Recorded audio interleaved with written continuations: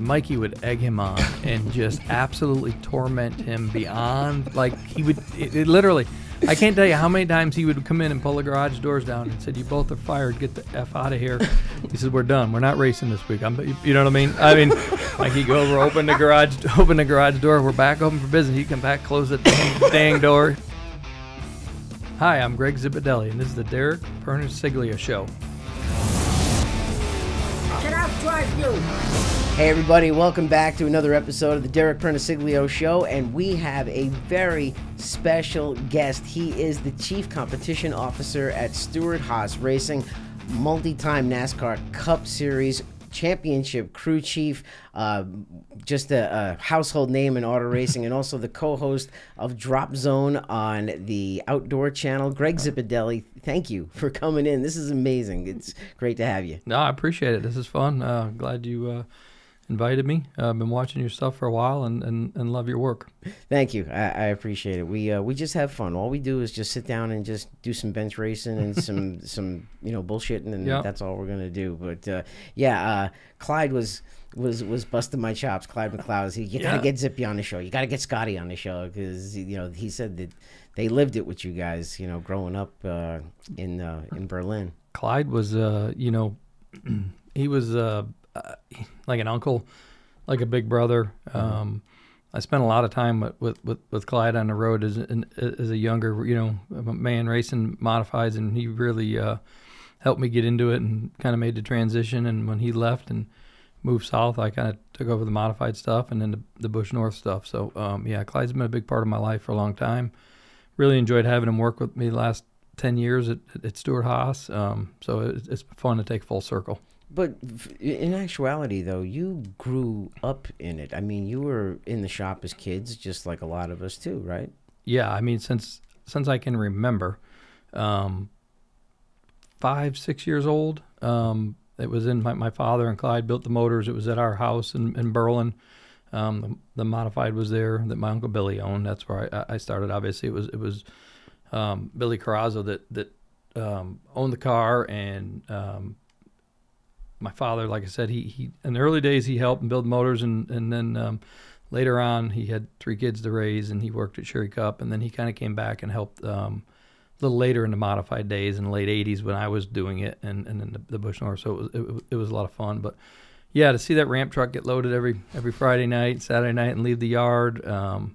My mom would take us to the races, and we'd sit up in the stands and go down in the pits afterwards at 5, 6, 7 years old. I was talking to my dad last night. I went over for Scotty's son had a little birthday party over there last night. So we were talking about one of the first memories was they raced Plainville with Ronnie Bouchard, and he woke me up about 2 in the morning with the trophy, and they had won Plainville. It's a big deal. I was like probably 5 or 6, I think, at that time, and I still remember that.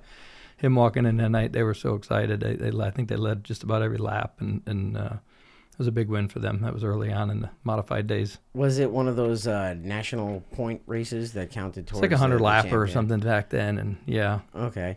Oh my God, that's crazy. But we all, a lot of us came up like that. But originally, Clyde was telling me that your dad was a drag racing engine builder first before anything, right?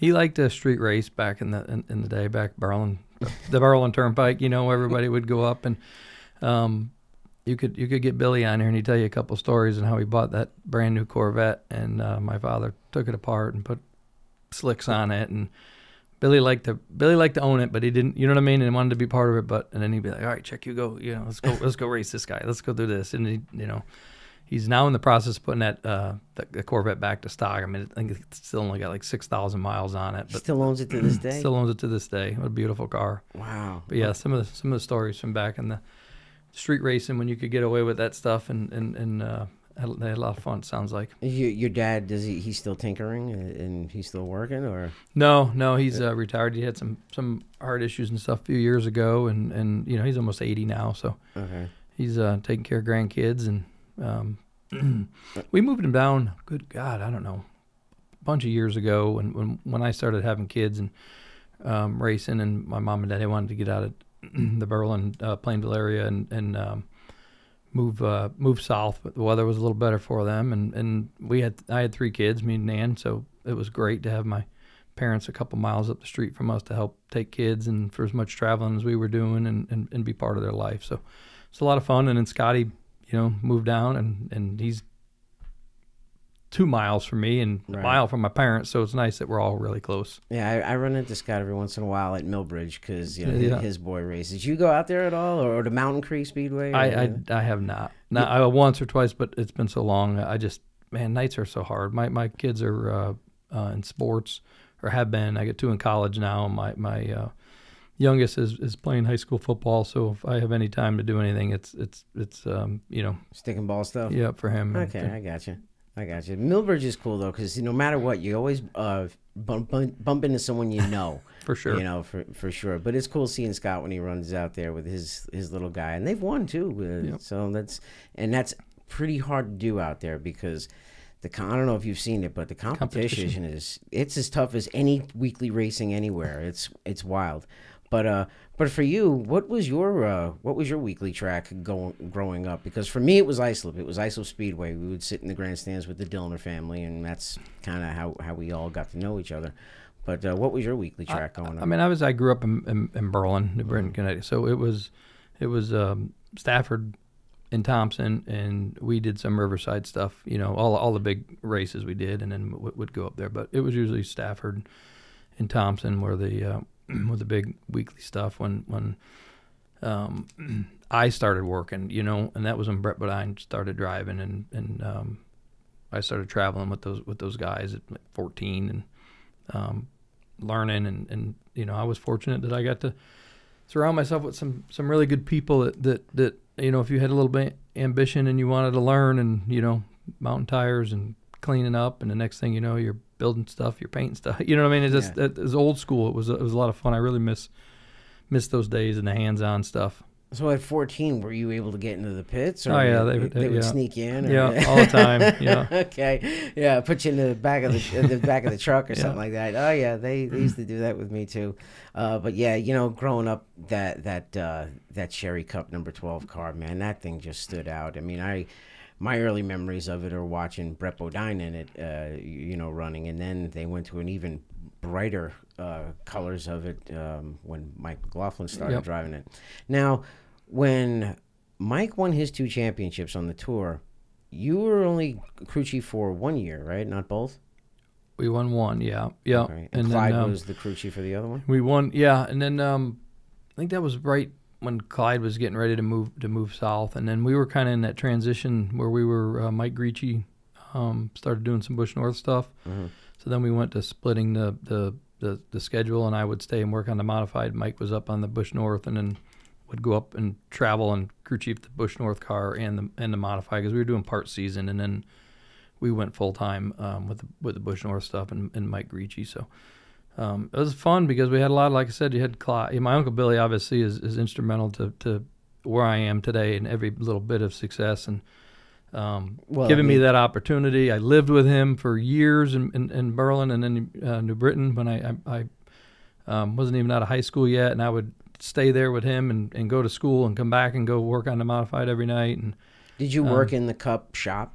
The Sherry Cup shop. Yeah, right? Yeah, the chicken coop. Okay. Oh yeah, for years. Yeah, chicken coop? It was an old chicken coop. Yeah, I can convert it over. My Uncle Paul had some sports cars that he raced, Lime Rock and some of those things on one side of it, and the other side was where we had the 2 or 3 modifieds were sitting in there. So yeah, that was the other thing that I also found out. Like your family is huge into road racing. Like your uncle did the IMSA Camel GTP series, Formula Atlantic, like all of that higher upper level road course stuff. Yeah, he was doing that, and we were racing. Uncle Billy was racing the modifieds. Uncle Paul and was doing the road course stuff and sports car stuff. Did you ever go over and turn wrenches on the sports car side? Or Not really. We had so much work on our side all the time, and I really enjoyed learning the modified stuff and learning to fabricate and part of it, and then setups and all of that stuff that kind of comes along with it. So I really concentrated on that side. And that was all at an early age too, because from what I had looked up, you had won your first championship on the tour at 21 years old. when you won your first championship? Yeah, and then I don't remember. '97 was my Busch North championship, and then I moved south. Well, actually, I had moved. Clyde got me down here in '92 and '93 with Todd Bodine, and I was working on the car and changing tires and pit stops, and I had an opportunity. I still had a house up north, and financial means and stuff at that time, and I was enjoying it. But I had an opportunity to go back and felt like I kind of had a little unfinished business up north and really wanted to try to win some more races and a championship, and had an opportunity to go back up there, and then had the opportunity to work with Mike Stefanik and win the Busch North Championship. And at that point, then I had a ton of great opportunities to move back down to Charlotte. Okay. When you were back up north, at what point were you looking at the Busch North Series thinking, okay, I'm going to try crew chiefing full body cars? And because, at the Northeast is modified country up that way, and everybody wants to run a modified. But at what point did you start looking at the full fender cars thinking, this is something for me to do? Well, like I said, in 89, 90, Mike Gricci had bought a couple cars. We bought a car from Moroso's, from Robbie Moroso's, and we went to Daytona. We tried to run Charlotte. We had run some stuff. So we were doing, at that point, we were running, I think we ran 12 or 13 modified races, the big ones, and then we were starting to dabble in the Busch North and a few Busch South races.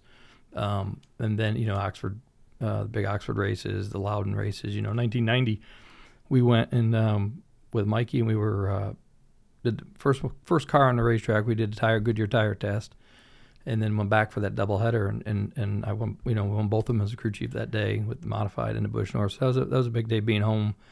That was a special place. Yeah, they paid good money back then for that. It was a big race for us. And that race really also put Mike on the map, or put him in the eyes of the other NASCAR team owners to hire him. That was the other thing too. You had the Coors Extra Gold modified, which was gorgeous, one of the prettiest cars too. And right before we got free beer back then. That was a big deal, Really? You weren't making any money, right? So they would send you just cases of beer? Yeah, lots of beer, yeah. Oh, really? Okay, that's awesome. Yeah. Okay, well, you didn't have to worry about buying, your beer tab. But those two cars, man, I mean, that was such a cool deal with the modified on one side and the Busch North car on the other side. When did Mike Stefanik come into the fray? Was that after McLaughlin went south? Yeah. Okay. Yep. Well, there was Andy Santerre drove a little bit. We had Jerry Marquis drove a full season. So that was 92, 91, 93, 94, 95.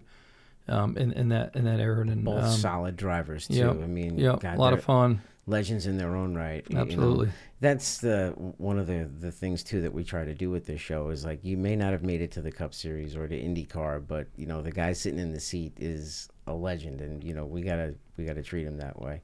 There was a lot back then. There was some great racers up there. Mm-hmm. God, I miss those days of just when you showed up.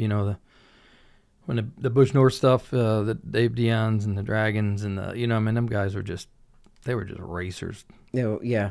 And what I loved about it too is they were real guys. Absolutely. Like they worked, Monday through Friday jobs and things like that.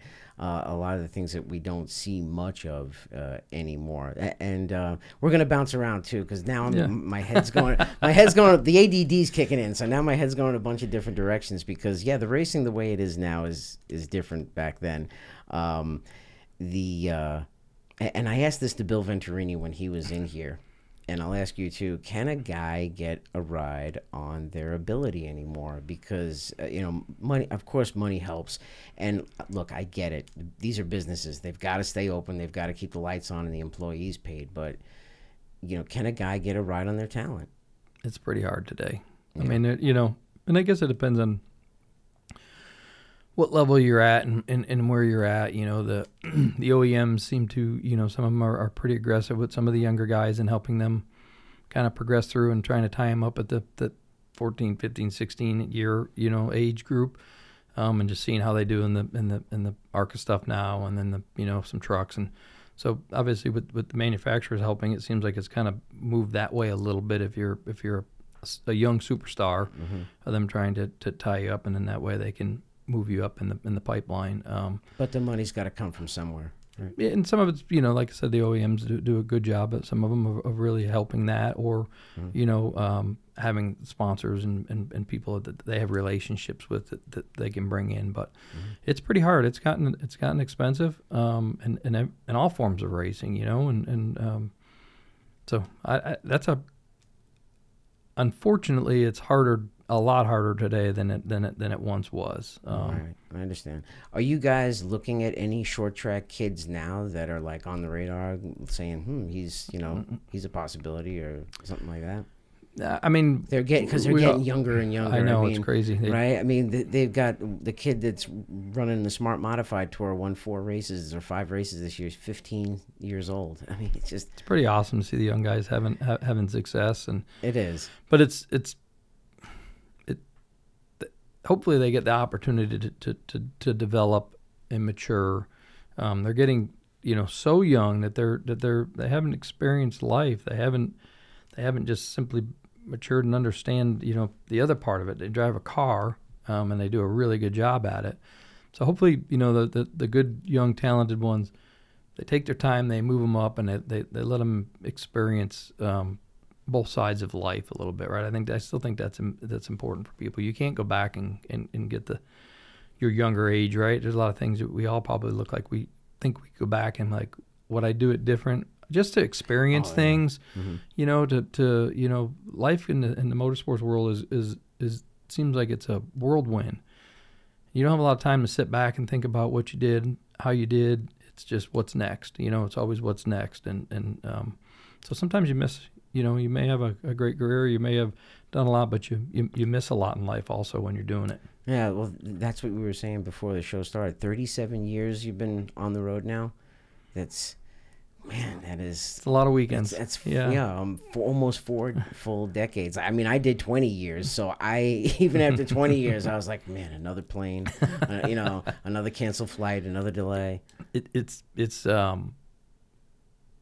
almost like I don't know if I'm gonna say a habit, but it's just like by Thursday my bag's packed and I'm ready. It's just become such a routine, and you have a weekend off, and which aren't very few of them. We don't have very many of those, so you're almost lost. You know what I mean? And then when I'm not racing, as soon as I'm done, I get home from Phoenix. I always leave that Thursday or Friday, and I'm off for 6 to 10 days on a hunting trip that I've kind of had planned, and that's like my golf game. That's my right. time is to just sit out in the woods and hunt some deer, spend some time thinking and processing things, and I just really enjoyed that. It's got to be a huge difference between the loud, tense, screaming engines and then the silence of the woods.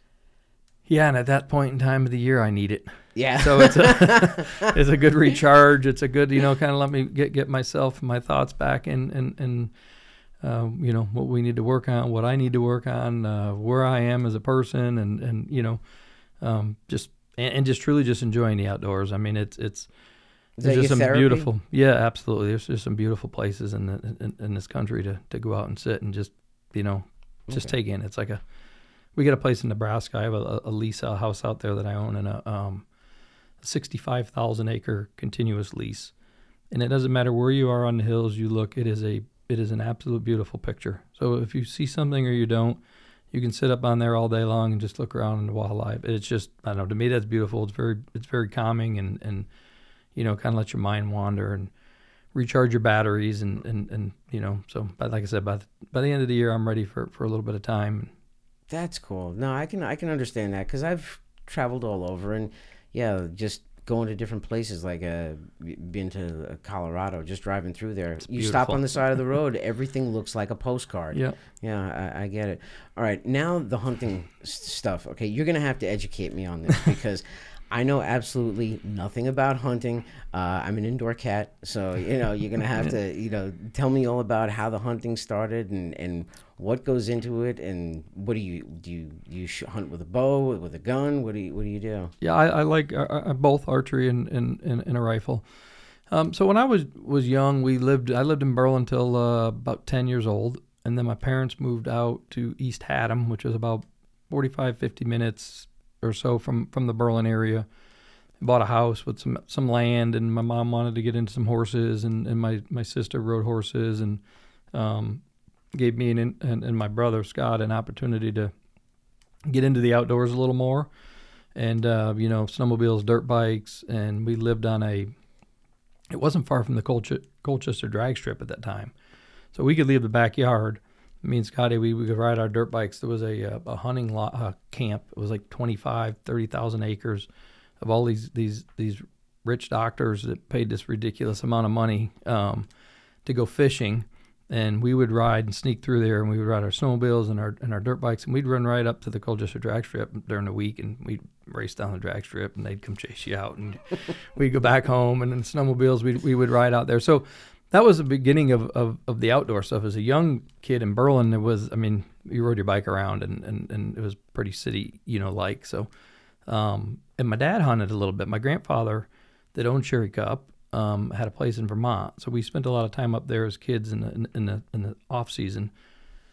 And in the summer, we would go up, honestly, sometimes a month, 2 months, and stay with my grandparents. And my mom and my dad would come back and forth on weekends and enjoy the place. A beautiful place up on the mountain. And my grandfather would, for deer season, like 2 weeks, would bring a lot of the customers and stuff in, and they would deer camp. And so my dad spent time up there with my grandfather, and so I got into hunting a little bit. When I was in East Haddam, I spent some time hunting and learning and fishing and stuff. So I kind of 10, 12 years old, kind of started getting into that. And then as I got a little older, I got back into the racing. I really wanted to get back, and then as soon as I could, I did every trip I could. And then as soon as I got my driver's license and I got a car, that's when I moved in, basically with my Uncle Billy, and lived in Berlin. And I'd drive to school, and then I'd come back and stay with him and work on the car. And so I got away from it for a little while. And when I moved down here, I was like, man, a lot of my guys that worked with me liked to fish, and Tony liked to fish and hunt when we got going. So we would fish because we were on the road. You could, on a Saturday afternoon or something after practice, there was a lot of good places you could find on the road. So I just kind of slowly got back into it, and met Hal Schaefer, who's worked for me for 15 years now and helped me start the show. Said, hey, why don't you come hunting with me? A mutual friend, an engineer that has passed, Jim Strasser, knew him, and I worked at Gibbs, and he says, we're doing a TV show. Why don't you come be a guest on it? And went and did it. It was fun. It was all about the fellowship. That's what I enjoy a lot about hunting is I got to spend a lot of time with my brother and some of my good friends that I did race with. We would, we'd all pack up and go to Canada for 10 days and hang out and tell stories, bring some whiskey, you know what I mean, and try to shoot if a deer come out, but it was more the fellowship and the ball breaking and all the good stuff that went. So I kind of just really enjoyed that, and it's kind of really just stuck with me. Clyde told me to ask you about the hunting lodge stories. He said you got a couple of hunting lodge stories that are pretty funny, but he said he'll let you tell them. So if you think of them at all during the show, yeah. But you got one? Well, I do. Just there's lots of them. From just some of the weather that we went to Canada one time, and I think there was like 6 or 7 of us in this cabin that only had a wood stove. And it was an old wood stove, so it didn't have the blower and the insulation and the, that runs all night. And we were there 7 or 8 days, and the warmest it was 19 below zero. It was 28 below zero for a good bit of the time.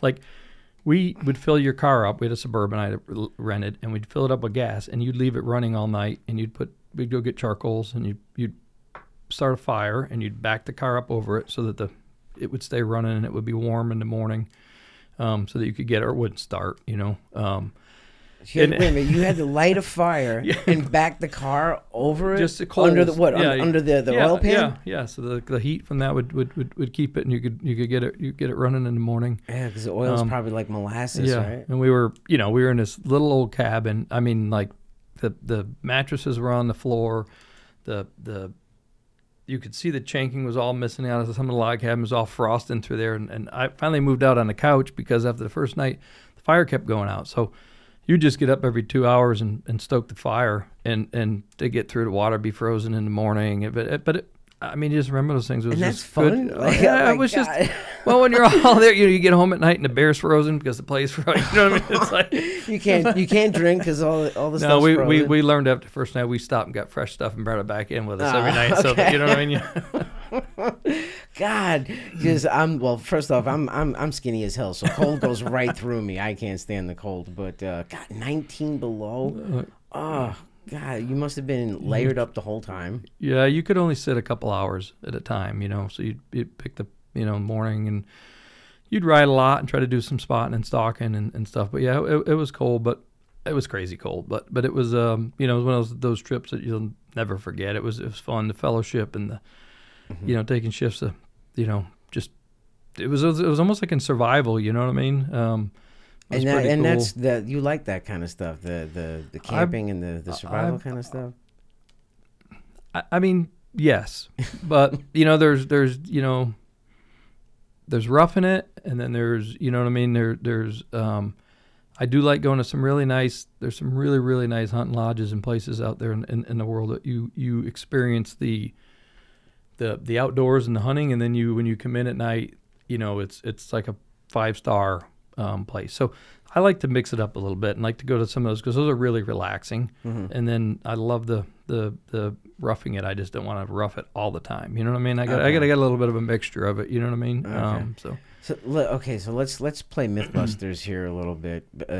Do hunters really spray deer piss on themselves when they go hunting? Is that true? No, there is the deer piss or the the estrogen that you get, and you'll dip it or you'll make a drag and you'll run it in or you'll spray it in the area to cover your scent or to attract a buck. But I have never put it on myself and don't ever intend to put it on myself.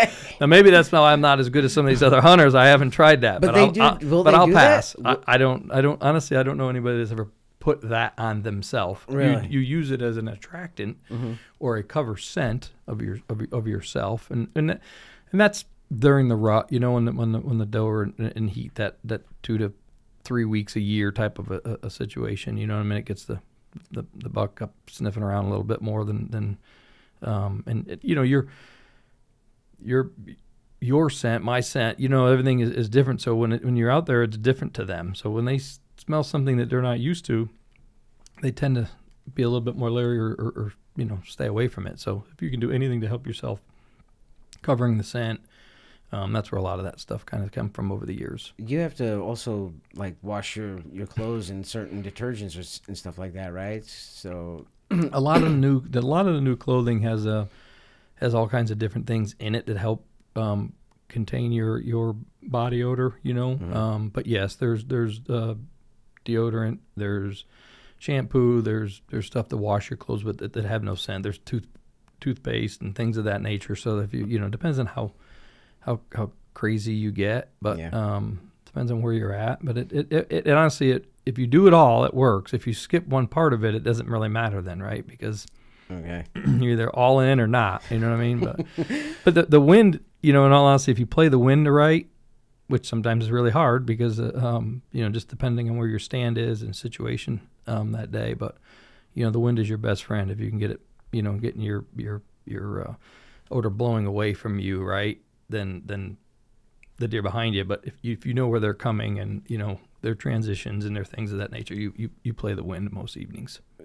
So like you have to know their movements and how you track them. I guess is that how you do it. My wife, first off, is going to have a heart attack when she hears us talking about this because she's an animal lover, and we have a family of deer that walks through our yard almost nightly because they pick out of the bird feeders. They eat out. So my wife is an animal lover. So when she hears us talking about shooting deer, she's gonna have a heart attack. And I am too. We have them in our my place in Mooresville. They're in our yard and stuff. But when you go out to these where I'm going is you're on 65,000 acres and you're trying to find one mature 5.5, 6.5, 7-year-old deer to harvest. It's a bit of a sport. I don't personally go out and just shoot something to shoot it. I shoot something that I'm going to hang on the wall, and we eat about everything that we do shoot or harvest. So we try to make the most of it. Grew up on it. My wife did. Her dad was a big hunter, so she likes venison. My kids grew up on it. So I mean, it's good if it's cooked right. There's nothing better. No, I know. I've had it before. It is very good. And the show too is a huge hit on the Outdoor Channel. You guys have been around for like 15 years. 15 years. Yeah, it's been going well. It's fun. Like I said, gives me an opportunity to get off a little bit. And I started it. My youngest son liked fishing, Zach, or my oldest, I'm sorry, and I missed a lot of his time growing up because that's when we were, traveling with the 20 car, and he started showing some interest, and I'm like, well, maybe I'll start this, and it'll give me some opportunity to get some time back with my kids and my family, and we do a family show every year where all of us go, and now my son Zach is taking a small part in the show and helping with it, and loves to hunt and fish 24/7. My daughter's always on me now. Ellie, she shot a deer a couple years ago, and she's like, Padre, when are we going? When is my weekend to go hunting with you, right? So she loves it. So that, I mean, when that stuff starts happening, I mean, it's just rewarding that they want to go spend some time and sit out in a tree or ride around in the Polaris and, you know what I mean? It's family spend some time. time. Yeah, absolutely. Great time. No, I get it. and everyone has their own ways of doing it. And it's really amazing how, the parallel, because you grew up with the racing, you also grew up with the hunting, and you're kind of becoming a success at both of them. So are they? Is one more rewarding than the other, or is it an equal feeling? I mean, obviously the racing, that was all I've ever wanted to do as a kid. I worked day, night, weekends. I mean, just whatever it took, and just wanted to keep climbing and getting to where I got, which I never thought that was possible, and was pretty blessed to have great opportunities and make the best of them. Surround yourself with good people, and things have been really good. The hunting thing I really like now, from the rewarding part of that, my family and my kids want to go and be when I started it was more of just a getaway and my golf game or my, you know what I mean? Mm-hmm. But now that, the kids want to go with you and spend time with you, and it's gotten to the point where when they harvest a deer before I do, whatever, it's more rewarding and fun that you spent that time and you're making those memories. Do they bust Dad's chops too because they got one and you didn't? They're pretty good at that. Even my daughter, yeah. Well, you also said your son works on the show as well. Is he doing like the production side of it, like running a camera or editing? He's just finishing college. He's at the University of Tampa, so he graduates this December. So he came back and did an internship a little bit this summer, and he's doing just kind of started with the store and the Shopify and the website, and he's a little bit he's good that way. Okay, the multimedia. Yeah. He loves he's dabbled a little bit and takes some video courses, and he can put clips together, and so he's learning that. But he loves to hunt on top of it. So that's the stuff that I don't really want to do, and it's given him an opportunity to get involved in the show and take a little bit of ownership in it, and so he's doing pretty good at it. It's all turning into social content now. Everything. This show, really, we have built an audience via social media. I mean, when you started following us, I looked at him like Greg Zipadelli. I'm like, no way. And then I saw the blue check. I'm like, this really is following our show? And I was just like, holy shit. And yeah, so it's all with platforms now. Rick Benjamin was on the show, and he said, the influencer can have a million followers. There are TV shows that don't have 1 million viewers. Right. So yeah, and now it's all about content. All the way. Well, everybody's got a phone, right? And right. Not everybody it seems like, from a TV perspective, not to digress, but everything is streaming now, and now you got to have 3 or 4 platforms to get everything. But you can, my kids will sit on the couch, they'll watch TV shows off their phone, and I'm like, that drives me crazy. I got to see it on the big screen, right? But the you know what I mean? That age group is so they can get more on their phone than I can get on my TV. I know, and I keep hearing more and more. I learned it on TikTok. I learned it. My wife, she is addicted to TikTok too. It's just, and yeah, it's just like change the channel, swipe, swipe, swipe, and that's the way it's going to now. It is. I didn't want to have to make a TikTok for this show, but we did because it's just another platform I got to entertain when we do a post. I get it. Okay, changing gears. ADD kicking in again. Did I hear a story that you almost became Dale Earnhardt's crew chief? No, I don't know. I had opportunity to work with Jeff Gordon and some others in the sport. Well, wasn't this? I talked to them, but I didn't. I had opportunity to go to DEI. I was pretty committed to where I was with Joe Gibbs Racing at the time, but I had a lot of really good and cool opportunities. Well, this was before you came to the sport, I should say. I had heard that you were interviewing, and you were a huge Dale Earnhardt fan. I was. He was the man. I mean, if you were to I just love going to Rockingham, and we come down and race, or just come down for the weekend and watch him at some of these places. I mean, there's a lot of really talented guys, but I mean, that man could just elbow up and get her done. Yeah. I mean, it was a lot of fun to watch. Racing back then, and I mean, it's great today, but it just was so different back then when you look at those cars and the ingenuity and how they got from there to where they are today, and all the little tricks. And the first one that could, you could just work on your stuff and find some little things that really moved the needle then. Right. That were a lot of fun. You know what I mean? From suspension stuff, from the aero stuff, from the, and it didn't take a lot. Now our cars are so close. It's and your hands are tied. It's different. I'm I guess a little bit more from the old school. I grew up building our own chassis and the modifieds and the body panels and the interiors and all that. You know what I mean? Mikey was a big part of a lot of the ingenuity in the modifieds growing, and the nose shapes and the interior stuff that we used to do back then in those cars. And that was fun when you could just sit there and look at something, and you pull the strings out, and you set all this stuff up, and you get door tops, and how am I going to get the interior, and how am I going to do all that stuff? Now you buy a body panel and you put it on. I mean, the racing's still great. It's still competitiveness. It's just different. It's also the ability of wanting to be creative, because growing up, I mean, I came from a little bit of the end of that era where guys built their own cars to go race. So when you heard of someone building a new car for next year, you kind of got like a little excited because you knew they were a good something car. Was different, right? Yeah. You knew they were a good car builder or something. Like, what was the year? The year Mike Stefanik came out with that pink and purple car for the big tracks, and it was all enclosed in the bodywork and everything. I mean, just like all of that stuff. That's why I love super modified racing, because super modified. Those things are sick. Right? These are sick. Oh my God. Super modified racing. It's like, okay, build the fastest thing you can think about. The fastest thing you can think of. Race it. So I mean, obviously, when we grew up north racing the modifieds, they were, when you went to Oswego, that place was just crazy, and they were super fast. But when you could go to Thompson or you could go to Star, because we would race the Busch North cars, and they would be there a lot.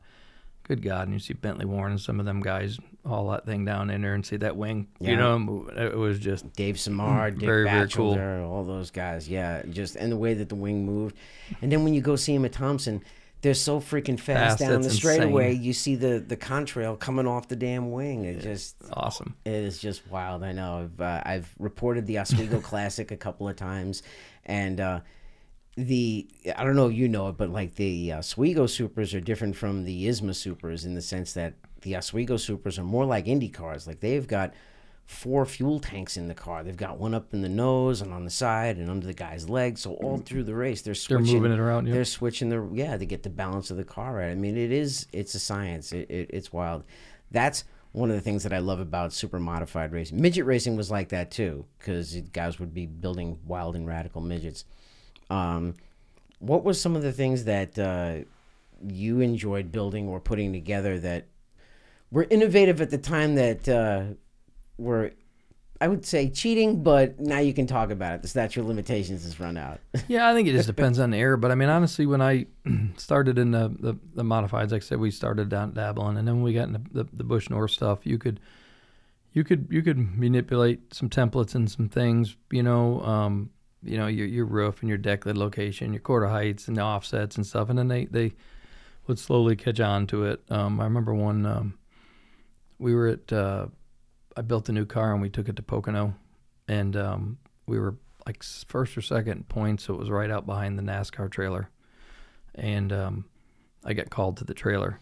And this was a Bush North race? No, this was Cup racing, and at Nazareth? No, this was at Pocono. Oh, okay.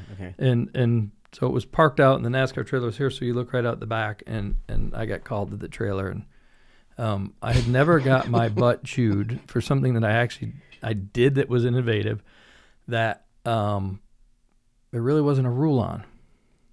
But that's when some of the F3 templates and the claw and the grid started coming out and stuff like that. But it was pretty funny. Tony has one of those cars at his place up there, and everybody goes up and looks at it, and the fenders and the quarter panels and the roof is down. I don't know. I can't even tell you how far down. Right? So it was one of the 20 cars. And yes, one of the 20 cars. And it wasn't too much longer.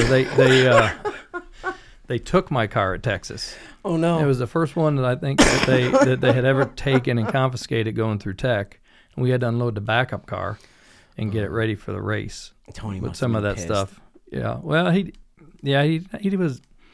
he loved that stuff as long as you were working on him. It didn't, you know what I mean? Right. You're trying to make them better, and everybody. That was the game for everybody back in the day. But that's when it was fun, when you just sit and think about things, and you could look at things, and you could almost visualize stuff, because you could move stuff so much in those days. I mean, it was nothing to move a tail over 4 inches. You know what I mean, off a center line, and you know what I mean, and stuff like that. Roofs down, deck lids, all stuff that just literally making downforce and in those days. But those days are over. No, I remember because a lot of those guys were buying or manipulating the steel body cars in NASCAR K&N Pro Series when it moved over to from Bush North, and it became K&N. And I remember Brian Eichler showed up at Greenville Pickens with a car that was just all jacked up and had huge rake in it and everything, and it was wild looking. But and that's actually where I first started really chatting and talking with Mike Ricci more. And we got to get Ricci on the show. Here. He's a good dude, man. God, we had some fun days with him. So you know what? We were talking with Clyde. Wants to do an episode in the bar. I like that one. Yeah, I like that idea. Okay, well, yeah. all right. We got to add you. Yep. We got to add you to the list too. That you're in on that one. Absolutely. Okay, cool. Because Bodine wants to come do it in the bar. Okay. Todd does. What do you call it? Clyde does. You do. Brett does. Mike McLaughlin. We already talked to Mike about coming and doing a bar episode. So we're gonna have to get some more mics, I guess. Yeah. But we Gricci days. We would he had the florist in Granby, and me and Mike worked full time on the Bush North car there, and I mean it was just them days. That guy, he gets so mad at us. Mikey would egg him on and just absolutely torment him beyond, like he would it literally. I can't tell you how many times he would come in and pull the garage doors down and said, "You both are fired. Get the F out of here." He said, "We're done. We're not racing this week." You know what I mean? Like he'd go over, open the garage door. We're back open for business. He'd come back, close the dang door. How many times did Gricci quit Bush North racing? I don't know that. I don't even know what the number is. It is so high, it's not even funny. But what I will say about him was he blew off his steam, and he'd come right back in there. He'd be back in there that night working side by side with you and getting us all the tools and the things that the parts and pieces that we needed, But I mean, it was stressful. I mean, the guy was, spending his money trying to find sponsorship, and me and Mikey are working, Yeah, making a living off of it and racing. But God, we had some fun. He's a great guy. Mike, oh yeah, he's always been super nice to us, to our TV crew. Whenever we went and we had a question, he would just explain stuff to us. And I think he also gave me a little bit of respect because I was a modified guy, and so that kind of helped. But You know what the funny part is that you guys went from the Coors Extra Gold sponsorship to Burnham Boilers, right? Yeah, there was Wheels that was in there, and it was like I said, and that at that time there was that transition to Coors Extra Gold, and then when Mikey left, and like I said, Jerry Marquis, and then Andy Sinter was there, and Mike Stefanik. So he was really at the Burnham Boilers at that time, but there was a lot of different ones back in the day. Mike Stefanik was just a genius, wasn't he? He's a great guy. Oh my God, just a down to earth. You could sit and have conversations with him. He was always thinking. Fun guy to hang out with. Just great person, but yeah, the ingenuity and the time and the quality and the his level of detail were second to none. And he could drive the hell out. Oh yeah, that was just an absolute given. Every time he showed up, you knew you were going to race him. You know what I mean? But you just didn't know what he was going to bring and what he was thinking about and where he was. So, but people like that, they kept everybody kind of just moving and progressing, right? When you did that, we had to do something, and then the next one had to do something, and then it was like he showed up with a new Hutter motor, and we're like, Uncle Billy, we need a new Hutter motor because he just got one, and I know that one's better than ours. You know what I mean? So it was like that always that keep going. You know what I mean? That's what I was going to ask you. How did Mike make you better? I mean, because you were competing with him at one point, and then now he's driving for the team. So were there things that you learned from him? Or oh God, you learned. Yeah, like I said, his just level of detail and his thought process on things, and everybody thinks things a little different and processes things, and I loved working with him because he would share his thoughts, but then he would never really second guess you, or when you made your decisions and you talk about things and you go to the racetrack, and he'd drive his guts out with whatever you brought, and if it didn't work, we'd come home, we'd sit down and talk, and we'd work on things and get better. But really enjoyed working with him and racing with him. And for him, he didn't really have like an engineering degree or anything like that. It was all just by trial and error, just learning and doing, right? Self-taught, a lot of it, God, you think about where I mean, I know that, the end of his career, he decided, to stay up north and do all that, but think to where, how different the Cup record books may have been had he, gotten the right ride, the right opportunity, and a lot of it is exactly that, right? Getting yourself paired up with the right group, with the right person, and believing in each other, and headed down that road. All right. Now, for you, you never had any desire to drive or to get behind a wheel? It was all turning wrenches? Just loved working on these things. Loved building them. I never really, I took a modified out with McLaughlin at Thompson and followed him around a little bit, and it was fun, but I don't know why. I snowmobile raced, grass dragged, and ice raced, and off season and stuff, and loved doing that. But never had much of a desire to race a car. I just wanted to work on them and be that guy. Now, in what point of your life or your career did you say, I want to be a crew chief full time, or I want to move up to the top levels in NASCAR as a crew chief?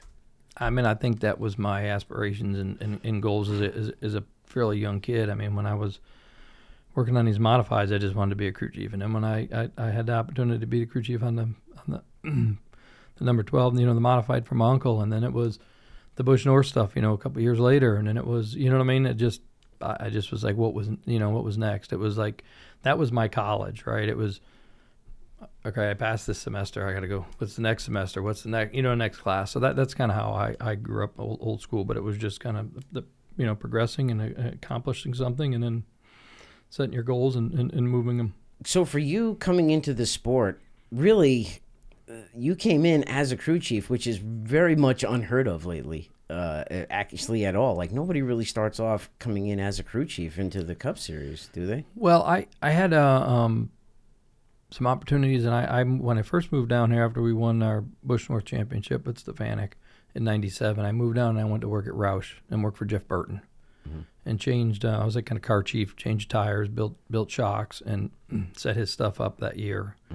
And about halfway, 2/3 of that season, I had an opportunity. I got a call from Jimmy Makar and a call from Joe Gibbs, and went and met them, and had that opportunity to start the 20 car from scratch. So that was a pretty exciting, to your point, for a kid that was down here for a year, that all of a sudden be like, okay, you got to get a trailer, you got to order shocks, you got to order cars, you got to build this, and go get your people. And you know, Jimmy Makar had a pretty good foundation. He was a great guy.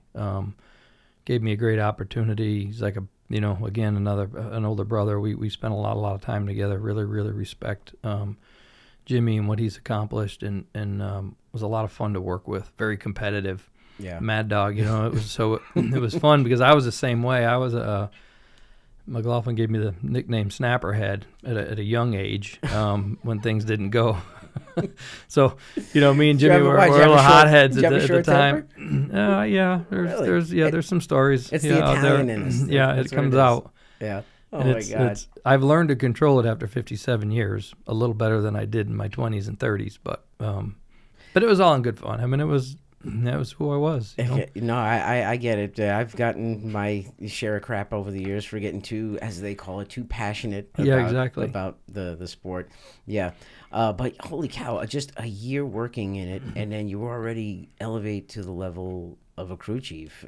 But, you know, you were like an upstart crew chief, and then bringing in this upstart driver, you know, in Tony Stewart. And I think you guys just found lightning in a bottle. You know, I think that you guys grew together, because I think if Tony would have been paired up with a veteran crew chief or something, I don't think it would have worked. We both had the same desire and passion to prove to the world that we deserved that opportunity. And I was a controlling, you know, my group, my car, and he was show up and drive. And when it wasn't right, this is the biggest piece of shit you've ever brought to the racetrack, fix it, and off he would go. You know what I mean? But it wasn't like, if I had somebody sitting there telling me all the time, well, this is what's wrong or that's what's wrong. Like at that time, my personality didn't like that. I just wanted someone to tell me what is wrong with it. Let me and my people, my guys, work on it. You know, I mean, I tell people the stories of we would end happy hour, and if I wanted to see him, I needed to go out on pit road where we used to get tire temperatures. Because as soon as he was done there, he would walk straight to the motor coach, get changed, and he was on a plane, a helicopter, wherever he was to go dirt race. And I would not see him or talk to him until the next day at the driver's meeting.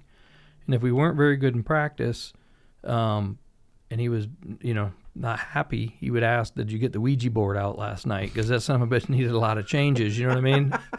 And I'd go through, yeah, we did this. He goes, okay, then we should be okay today. Hey. His humor is just off the charts. Yeah. But he didn't get, in all the years we worked together, I don't know that he ever one time looked at a setup sheet or asked for one or wanted to even know it was in the car. He said, you just put it in, I'll tell you if it's better or not. Really? And he'd go out and drive it. So from that perspective, it was a lot of fun because you could kind of go about your deal, and if, you know, there was days when it wasn't working and you were lost that you're like, damn, I wish I could get just a little bit more feedback, or I wish he would hang out after practice to have a conversation about what his car was like. Then we made some really big gains with him because we could get him to hang out for about 5 minutes and give him a track map, and he would write tight, loose, and draw lines of what the car was. He'd hand it to you, and off he went dirt racing. Really? Yeah. No kidding. But you know, he was a racer. He could do some magical things in a car. He just no. Well, I mean, the thing is too is that I grew up on Thursday Night Thunder on ESPN, so I knew of Tony long before he made it to IRL. Actually, you know, I remember him running sprint cars and midgets and all that. So you know, to see him, you know, win at IRL and win in sprint car, win in anything he gets his ass into, really. Absolutely. It really is true when they say he is the AJ Foyt of this generation. Did you know, like when the team was starting, did you know of Tony's history beforehand? I to your point, I knew who Tony was. I was a race fan of all series. Mm-hmm. I had met Jimmy Makar. Was when we had the fire in Daytona, and they canceled the race, and we had to go back the 4th of July, so it was in October. Right, I remember that. So we got home that Saturday night, and he called me and told me, he goes, "You want to meet for breakfast? I just want to pick your brain." And I'm like, okay. And we were parked next to each other because I was on the 99, and he was on, crew chief in the 18, and we were like third, fourth, fifth, sixth in points all year. So we were on either side of each other, and just, back then it was different. You could hang out, you'd have a beer with somebody afterwards, you'd have conversation, and then when you showed up and it was practice, it would be, put the blinders on, and it was all about, your deal. So it was good back then, the camaraderie of the group and the people in the garage, learning. So you got to meet people, and I got to meet Jimmy and talking with him a little bit. And so he said, "Meet me at Cracker Barrel at exit 36 in Mooresville. We'll have breakfast." We sat in those rocking chairs for, I think, about 3 hours and 45 minutes and never went in to have breakfast. Wow. We just sat and talked, and he picked my brain about how I grew up and racing, and, learned a little bit about each other, And he just, "Thanks for your time." And that evening, Joe Gibbs called me and asked if I could meet him at Denny's at exit 28 in Cornelius. Did you finally have breakfast? Yeah. So I went down there, met him, had an iced tea, and talked with him for a little bit. And these are the stories that my wife loves to tell this story. So I was working for Jeff Burton and her husband, Frank Stoddard, and Heidi Stoddard. We were friends with them. They're from up north. I raced against Frank. Right. In the Bush North Series. Stub Fadden, I think. Yep. So Heidi and my wife used to hang out all the time. They both were doing PR in the sport for different teams at that time. They were at my house, and we were at Rockingham testing. And my phone rang, and that was back in the day when you had a phone and you had caller ID on it. And Nan goes, "Grab that. It might be Greg. We were testing." And Heidi looks at it. She goes, "You might want to get it. It says Joe Gibbs." So now Heidi's like, "What is Joe Gibbs calling?" Right? Because they didn't know. I was working for Frank, and I was testing in Rockingham with Jeff Burton. And anyways, my wife answers the phone, and it was Coach, and he had called and was looking for me. And she said I was in Rockingham. She gave him my cell phone number. He called me that night, and he offered me the job to start the 20 car. So it was funny how quick it happened, and God's faith of putting me with good people and giving me another great opportunity. Right. At what point in the early stages or in the first couple of days when you went either testing or to a race where you realized this guy Tony Stewart's incredible? Obviously, early on it was we went to certain places and it was like, wow, that's crazy. He pick up, and then we went to other places and it was like, oh my God. We had to learn. I was a short track road racer with the Bush North stuff, and that was my forte of building light race cars and understanding that, because that's what I grew up doing, right? And I think that's why I helped Gibbs, and Jimmy was a speedway racer and an intermediate racer, and him and Bobby Labonte showed up at Atlanta and Charlotte, and you were going to race those guys because he had really good stuff. I was on the other side of it and really helped advance that program, but then had Jimmy to look at and bring in the the speedway stuff and the intermediate stuff, and we really that year we were able to build some really good race cars and have a lot of fun, and Tony did well at the short tracks, and it was the intermediates was where we struggled. I had to learn them a little bit, and he had to learn how to drive them. They were a little bit different, and then as soon as he figured that out, it wasn't long, but there was a couple places we went to that, good God, like you'd go every week and he'd be like, it didn't matter what we did, you know what I mean? And vice versa. He could change what he did. I could change what I did. Neither one of us could hit our ass, you know what I mean, for a few years at a couple of those places. But then when you could show up at at a Martinsville, or we went to Martinsville to test, and we're like, all right, we're going to meet at the shop. We're all going to drive up, and we pulled into Martinsville, and he looks at me and he goes, haha, this is really funny. And I go, what are you talking about? He goes, this is a freaking Kmart parking lot. We're not testing. Like, he thought I took him somewhere just to break his chops, and I'm like, no, this is Martinsville. We're gonna test here for 2 days. Been to Martinsville we're gonna race here. And he's looking at this place. He's like, oh my God. And we tested for 2 days our first time there, and went and sat on the pole, and then we hit every dang thing but the pace car because we were so slow after that we couldn't get to it. But we figured that place out a little bit over time. That was another cool, because growing up there, going with racing modifieds there, right? you know, and then in the early days there was some bush races there. So I had, you know, grown and spent some time there. Modifieds was obvious. That was a huge deal for us to go down and end our season, and you know, so it was like going to Daytona for the modified guys, right? Especially when the Cup guys were there, and oh, it was a big deal, right? Down there were huge, and they to this day they still are, because wish they were more. You walk through the modified pits at a place like Loudon, you know, now, and you know they're all buzzing about the Cup guys, keeping an eye on them, so they know they're being watched, you know, for sure. And you know, of course, the modifieds being what they were. Is there anything that you still apply? I mean, obviously, besides, you know, competitiveness, work ethic, you know, things like that. Is there anything that you apply from the modifieds that apply to the Cup racing today? I think it's, you know, the fundamentals of what you said, you know, the level of detail, the effort that you're willing to put into it. Right. But you know, I mean, they're so different in the way that they race and set up. I mean, they are still a race car, right? There's bore springs and wedge and bars, but outside of that, I think it's just really you know, the way you're brought up and the level of detail. These cars, the Cup cars today, are so finicky and so fine that it's you can go right past what's good and what's bad by making what you would have thought was a normal change back in the days. They're so ride height sensitive and things of that nature. So you really got to slow things down now with these cars, and little change, but body rake, things of that nature. Front height, you know, splitter height is you know, big balance changes. So this new car is quite a bit different. Is it more engineering now than it ever has been?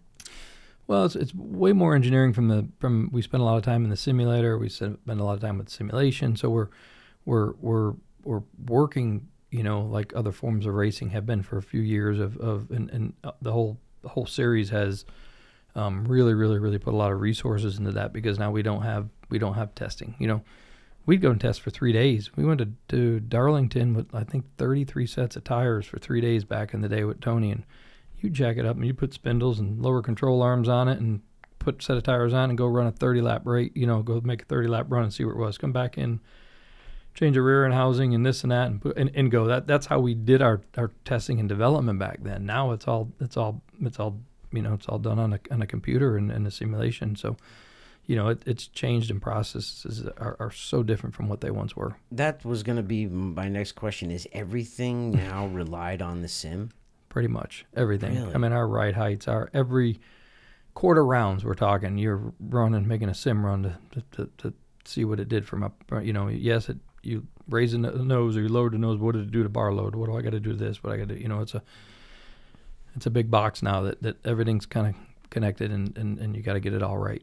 It's just amazing how, and I don't mean to downgrade it by like calling it a video game, but it's essentially like a video game translating into real world situations. How close to real world situations are we getting with this sim?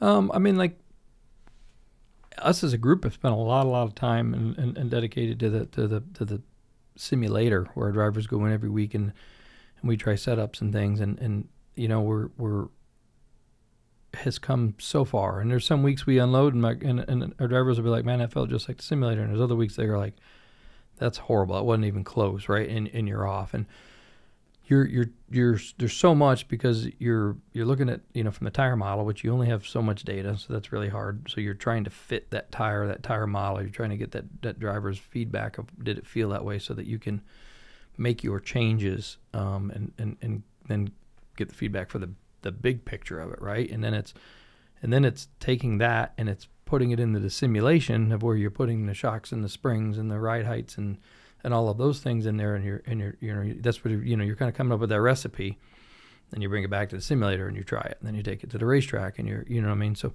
it's come a long way in the last probably 3 to 5 years. I mean, it's crazy how far it really is. The technology, yeah, it's amazing. Changing gears here a little bit. We've seen a lot of the Cup guys now returning to the modifieds in one form or another. We've seen Tommy Baldwin now with racing his own team again with his kids, which is awesome to see. They're doing well too. Yeah, and yeah, Luke and Jack, two very talented drivers. We're now seeing Ryan Newman winning in the Smart Modifieds. We've got Bobby Labonte, loving the Modified, saying that this is one of the most fun things I've ever done. Do you ever kind of get that itch to kind of go and check out a Smart Modified race or go tinker with a Modified again or play around again? I love to go watch them. Because there's got to be some things you've learned now that you can apply. If you wish you right? Yeah, if you could go back in time, right? I love to watch the modified races and stuff, but I mean, from a time, like I don't have time to go tinker with anything. Maybe next year I will. I don't know what my future will bring. So. I do love it. I still have a big passion for it. I some days I wish I was still back in the 80s, early 90s racing modifieds, because we had so much fun. It was ridiculous. Yeah. I mean, it was just such good people. You race so hard, and then you light a big bonfire in Stafford parking lot, and you'd hang out with the people you just raced against, and you wanted to choke them 30 minutes ago, right? Because you were banging wheels, and now you're sitting out there drinking beer, hanging out, having fun, and that was just the fellowship and the fun, and things were different. Now it's, as soon as that race is over, you're on an airplane, you're home, you're back to work on Monday. You know what I mean? It's just it's just different world. It's work. It's it's your job now. No, I get it. But I know what you mean. The sitting around the campfire is one of the things that I do miss a lot of, that I haven't gotten to do in a while, especially after this weekend, after my nephew won, because I know that they were partying after the race. It was a long time coming. But for you, is there anything else that you want to do in the sport? I mean, you always want to do more, or continue to accomplish things, but I'm content where I'm at and what I've done. I've had I mean, honestly, I've been blessed, like I said, to work with some of the greatest in the sport, and have had some great opportunities, and I just like racing. I like showing up on Friday and judging yourself or your group on Sunday when you get on the airplane, and seeing where you need to work and improve, and it's changed. I do miss a big part of me still wishes I'd stayed on the box longer, because I just miss that. I'm an adrenaline junkie, and I really miss that part of the day, Sundays, making those calls, where now in that transition when I came over to Stewart Haas, and Tony was on me for a long time to come over and help, and kind of just keep an eye on his side of the business and things, and I felt like it would give me more time and maybe the next chapter in my life, and it really didn't give me any more time off, because I was still going. I've gone to every race, every test, and when you get 2 cars, 3 cars, 4 cars, you actually find yourself going even more at times. So that was a little bit different from a transition for me, and I still miss the moments of you could judge yourself leaving that racetrack every Sunday, and how you did personally based on your calls and the car you prepared and brought to the racetrack, and you could give yourself a grade and know what you needed to work on. Now it's a bit different. It's you can have 3 good cars and one has a bad day because it has a bad pit stop, and that's your problem, and that's what you're working on. Or you can, we sat I remember this one, Talladega. We qualified 1, 2, 3, 4, and I had drivers bitching because they were 4th and not on the pole, and we won that race, and they were within it like 2:10. We ran 1, 2, 3, 4 for almost the entire day back, and it's like you can't. At that point, I'm like, I just need to let some stuff go, because it's right. That's exactly how it's always going to be. It's never going to change. It's their problem is your problem, and that's part of it, So you kind of have to think differently and be a little more open-minded and things. And it took me a little bit to kind of adjust and to learn. Thousands of a second off of each other, and they're still bitching, right? 100%. Races are racers, right? They never stop complaining. Yeah. That's funny. But is it is it like you said, the adrenaline rush of being on the box? Is it that making the right call? Is it that getting the right stop, or a strategy working out your way? Well, yeah, it was a combination of all of it, right? Because at the end of the day, when the checkered flag dropped, you kind of grade yourself on whether you're 2-tire, 4-tire, whether you stayed out too long, or you know what I mean, your adjustments weren't good, or you know, proper, the right direction. I mean, you learned it, you saw it immediately, you know. Now you're just following. You know, we got 4 Cup cars, 2 Xfinity teams, so I'm just moving. There's moving parts. Yeah. You know what I mean? And it's most of it's people, because the sport, most sports and businesses, right, are all about people. And in motorsports, it's everything. You know, it's people working together, believing in each other, having each other's backs, pulling and supporting in each the same direction. Yep. Yeah. And that's huge. So somebody's always not happy, and it's trying to keep that one happy to you know, to be part of that puzzle in that direction of going in the right way. Was there any race in your career, and this can be from modifieds all the way up to now, where you won the race and said to yourself, there's no way we should have won that race, or there was just things that had gone wrong that you thought there's no way we should have won that race and you won it? Well, I think there's always those races, right? Because there's always those races that you should have won. Like, we should have won 80 races. And me being young, Tony being young, we lost a lot more than we won, because we were learning how to race. Mm-hmm. You know, so you or something happens one day, you know what I mean? You lead the whole thing, and then you have a bad pit stop, or you blow a motor, and I mean, it was you know, there's always those. So, you know, I was a believer that you just stay positive, and you'll get some of those back that you didn't deserve that. You know what I mean? You had a top 2, 3, 4 car, you did everything right all day. And that's kind of what it is today, is you have to really work hard at keeping yourself in the position to win. And when you have that opportunity, you know, execute. And when it's that last restart, whether it's that last pit stop, whether it's that, you know, whatever that is these are hard to win today. You gotta do everything right all day long. All the little things, you stack all those little things to get to the big one. You mentioned Eddie Flemke, you know, guys like Reggie.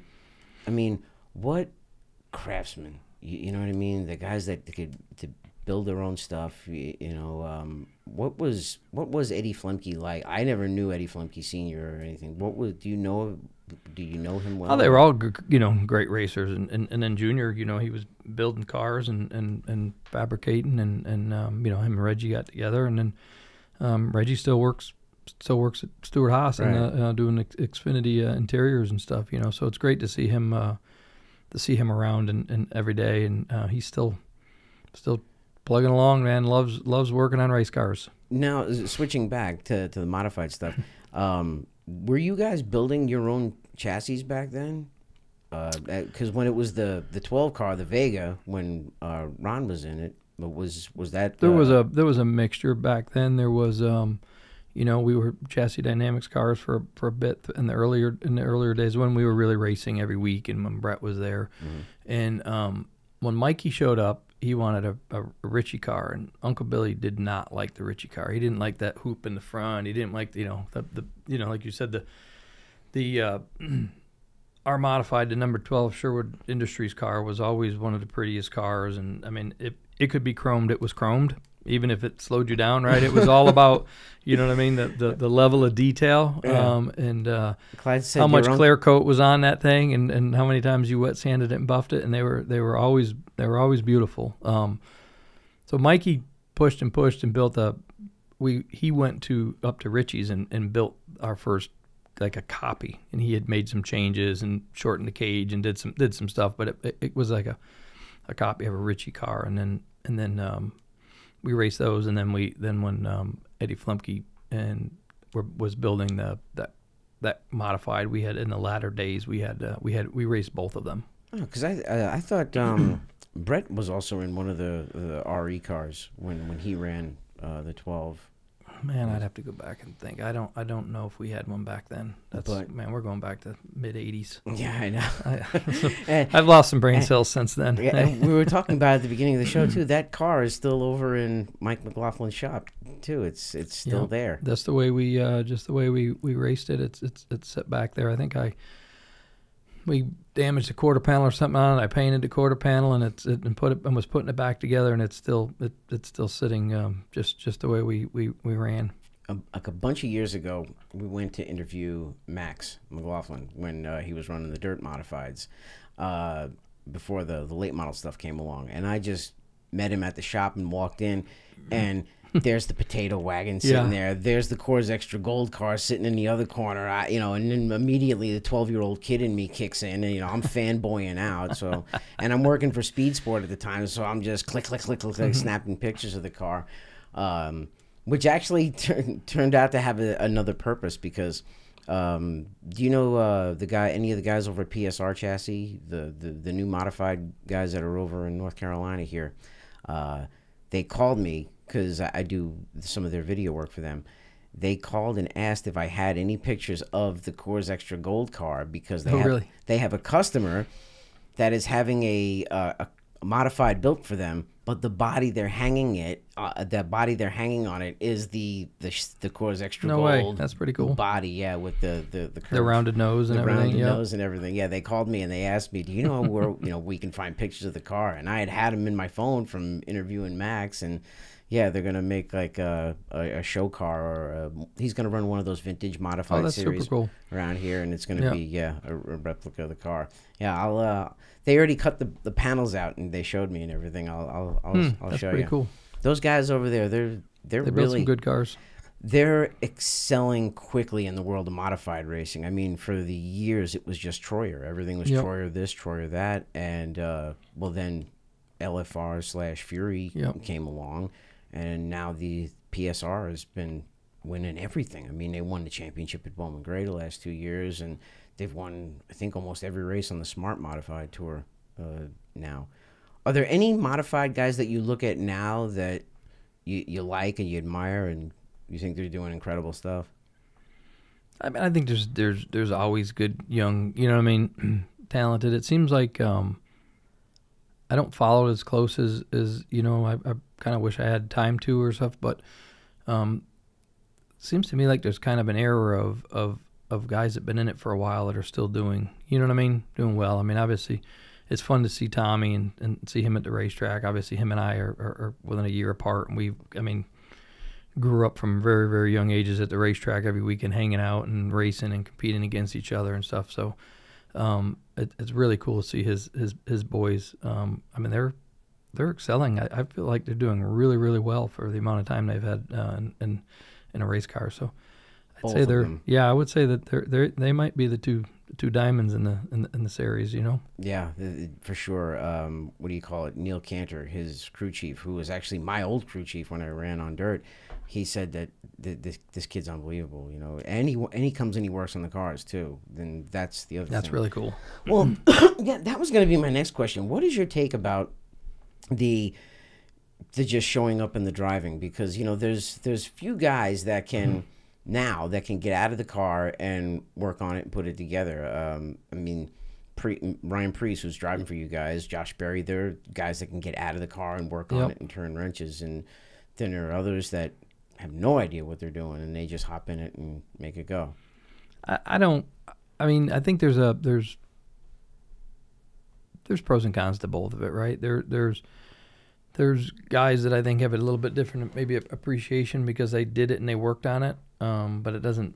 I don't know that it necessarily makes them any better or worse of a driver, right? Than maybe the guys that grew up driving iRacing and sim and learned how to drive and race and they're competitive, right? It's a different era. I mean, I think there was a time when if you didn't have that guy that could get out and work on the car and help, or just understand the amount of work and detail it took to get it to that point, it was different. Now, I mean, it's a different world that we're living. So it's if I was sitting there trying to hire somebody, would it matter? I mean, it would really just, I think, matter. Are they talented enough to run at a road course, a speedway, an intermediate? They have that skill set is probably more important than can they actually get out and help you change a steering rack or transaxle in the car. Because you have the staff now that can take exactly can take care of that stuff. Okay, one question I got to ask you, and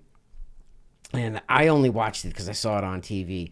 what happened at Chicago with the fight between the 20 team and the Dodge team? Because I'm looking at Tommy Baldwin and you, and I'm like, wait a minute, two modified guys, and I know they must know each other from over the years. Oh God, what the hell happened that day? We've been good friends. Honestly, since 7 years old, I think. 8 years old. Right.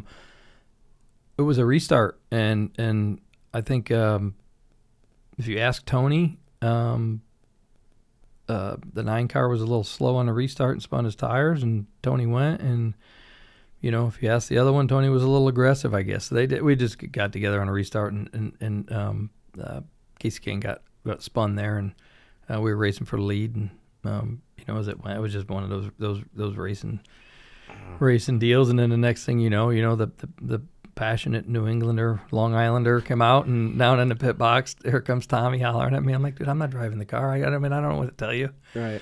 But no, it was all good. But yeah, those are the good. You don't even see that stuff anymore, right? I mean, I can't tell you how many times we had. Did he grab you? And he was trying to get up on the pit box, and someone yanked. Because the next thing I know, I see the shot of him with his suit halfway up, and he's like scratched up on his side. One of the crew guys grabbed him and dragged him down off the box there, or whatever, and then the officials were there. So I mean, it was never any. It was just Dude, good times. Man, you don't want to mess with the Baldwins, okay? Because, well, first off, you remember when the old man got shot, right? And he still went after the guys that were. Yeah. Tommy was telling me that story on here. It sounded like a freaking action movie, because he got shot and he still went after the guys that were trying to rob him. And that man was, he was funny. That was a passionate, fun guy to be around. Yeah. Good times back in the days there. Mr. Baldwin, yeah. You got any funny stories with Baldwin? I can't tell them on the air. We're an R-rated show. You can tell them on the air. This is an R-rated show. No, I just the only one that goes back to when we went to Martinsville. All we had to do was start the race to win the championship, and we were all staying in Martinsville at the Dutch, and Tommy was there, and we were there, and we went to we did stuff that night that we shouldn't have done, and just having fun, rental car stories and smoke bombs in them going through the parking lot and smoke, I don't remember the big guy, but him and I were in the back seat, and somebody throws a smoke bomb in there, and the two in the front to get out of the car, leave it in gear, and we're driving, the car's going across the parking lot at the Dutch, and we can't get out of the back seat because the smoke's pouring out of the thing, and and then we all went up and we had some fun on the drinking some beers, and next thing you know, somebody threw something over the railing at the car, and some damage happened, and it was just one of those crazy nights. And we're like, the next day we're like, all we had to do, I mean, like, if anybody got hurt or something happened, you know what I mean? We had to start, so nobody cared, right? Right. We went to All Shucks, and McLaughlin was jumping on tables, and glass was flying everywhere. And it was like, what? Wait, real quick though, did the car crash into anything? It was still in gear and rolling? Well, let's just put it this way. I'm gonna give you the short version of this one. The rental car place came the next day with a flatbed and picked it up and dropped us off a new one. So my God. Yeah, I don't think I still can't rent a rental car now. My God. But that one wasn't in my name, but yeah, it was pretty funny some of the days. But Tommy was there that night with us having a big time, and it was all harmless fun, and it just, you know what I mean. You get going, and somebody starts it, and the next thing you know what I mean. Right. But it was all. And then you look back and you go, fun. what the hell were we thinking? Yeah. Right. You try to tell your kids, you can't get away with that stuff today. Yeah, especially with all the social media and all of that. I mean, thank God there wasn't social media back when me and McLaughlin were growing up. I can tell you that. Well, now everyone is under a microscope. There's cameras everywhere. I get it, but we are getting close to the end of the show. We totally appreciate you coming on. This was a lot of fun. This was by far the biggest guest we've ever had on the show. Is there anything that you want to plug, you want to promote, where we can watch your show? Things like that. No, I just appreciate you having me on, and if there are any hunters out there, Drop Zone TV, it's on the Outdoor Channel. Mm-hmm. It airs 5 times a week. Obviously, social media is a big following. We started talking about that, and in the hunting industry, that platform is the same thing. It's just social media. I'm like, I have someone full time that's all they do is social media for Drop Zone. That's how crazy it is, and how it's growing today and stuff. So, but no, this is great times. Kind of reminiscing about some of the good old days, and appreciate you having me. We appreciate you being here. Our biggest thing is we want the guests to come on and have a good time and have fun. But yes, Greg, thank you thank you very much for joining us. I appreciate it. Greg Zipadelli joining us on the Derek Pernesiglio Show. We want to thank him for joining us. And remember, follow us on our YouTube channel at the Derek Pernesiglio Show. You can also find us on Facebook at the same name. And then you can also locate us on TikTok, Instagram, and Twitter at Real DP Show. So for Greg Zipadelli, I'm Derek Pernesiglio for saying thanks for tuning in, and we'll see you the next time. Bye.